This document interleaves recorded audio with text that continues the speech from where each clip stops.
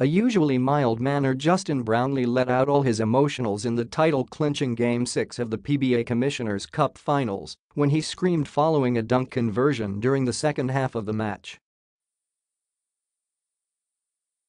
Even Ginebra coach Tim Cohn was surprised with the reaction. Justin plays with such calm.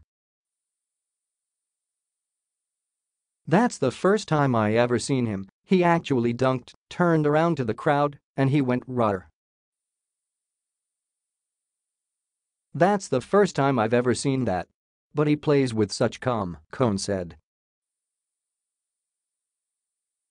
Entering Game 6 with an average of 29.06 points, 11.5 rebounds, and 6.33 assists, Brownlee on Wednesday eclipsed those numbers, contributing 31 points, 19 rebounds, and 7 assists in the title-clinching 93-77 win at the Mall of Asia Arena.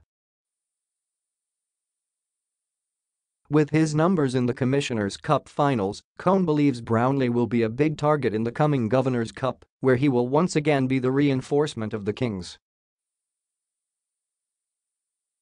"I think Justin will have a huge target on his chest," said Cohn.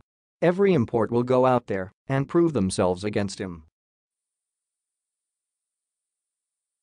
Cohn also believes every import will be trying to do their best when playing against Brownlee.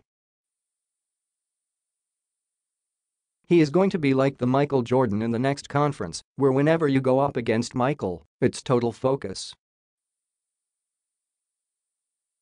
I think every import will be totally focused against Justin," said Cohn. With rivals' defense expected to focus on Brownlee in the Governor's Cup, Cohn says their job now is to create space and better situations for their import. That's going to be for the coaching staff to help get him open and be able to play his game,